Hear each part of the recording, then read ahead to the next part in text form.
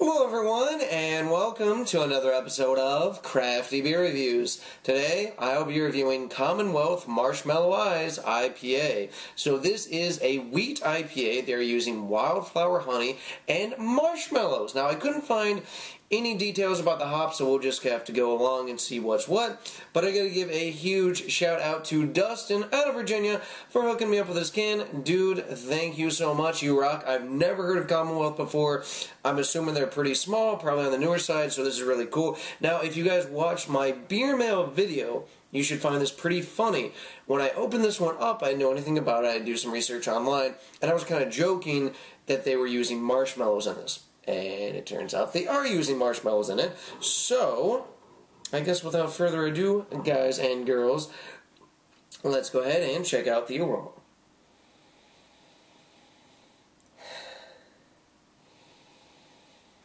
Ooh, that's interesting. Right up front, excuse me. Right up front, I'm definitely getting citrus, orange, almost like a really sweet tangerine kind of thing. Maybe a little bit of lemon in there too. Definitely very, very citrus forward, bright, kind of juicy orange. Bit of mango. Bit of sweetness there too. Not malt sweetness, just kind of a sweeter note. I'm assuming it's coming from the wildflower honey. I would assume the marshmallows just kind of tend to ferment out. There's really probably not going to be too much influence from those. But yeah, it smells very bright and juicy. It smells pretty good, actually. Let's go ahead and check out the taste.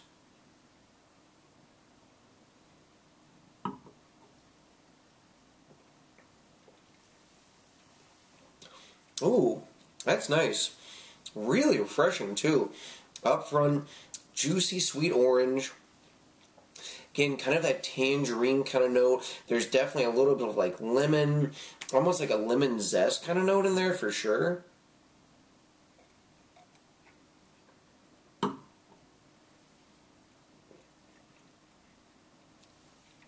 Maybe a hint of grapefruit, but yeah, very citrusy, very juicy, really easy to drink. Again, it's just got this nice kind of refreshing quality to it. The mouthfeel is nice too. Creamy, coating, smooth, like silky smooth. Definitely, yeah, they're right about that too. Low bitterness for sure. I mean, pretty classic for the style, of course. Not much bitterness, but there's enough that it dries it out just a little bit on the back end, which I really enjoy. And it is on the sweeter side. Even though there's a little bit of bitterness, there is some sweetness too. Probably some residuals left over from the marshmallows, I would imagine, but also probably coming from the wildflower honey.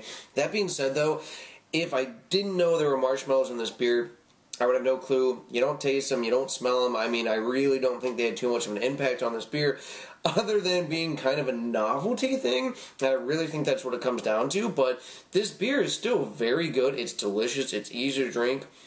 It is juicy, refreshing, all that.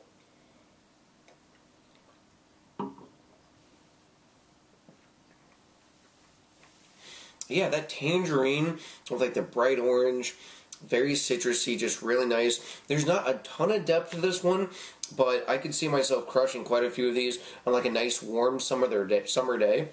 So cool stuff, especially coming from a brewery that I've never heard of. So Dustin, again, thank you so much, man. I really appreciate you hooking me up with this beer, getting to try this one, getting to try my first marshmallow IPA, because that's the thing, guys. Only in America would there ever be a marshmallow IPA. I feel like the rest of the world is probably like, what the fuck is wrong with you guys? And maybe they're right, maybe they're wrong, I don't know.